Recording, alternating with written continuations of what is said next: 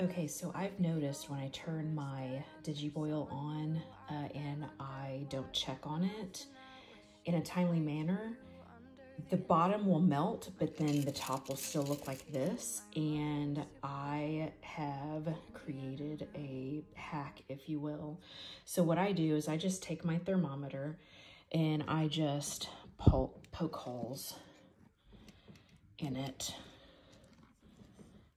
Just random holes. That way when it heats up, it'll allow some air bubbles to free up.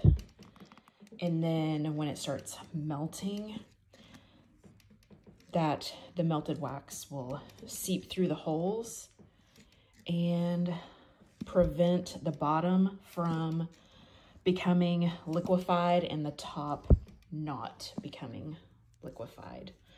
So there you go.